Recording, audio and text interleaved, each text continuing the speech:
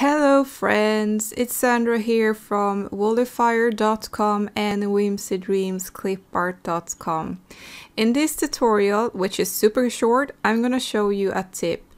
If you want to find illustrations similar to one you find, it's super easy. You say you love, you're scrolling here and designing, and suddenly you see this flower here. And you love this one, but you want to find more like it. Just right click and this shows up, pop up. And here you can click on the keywords suggested, like petals, like this.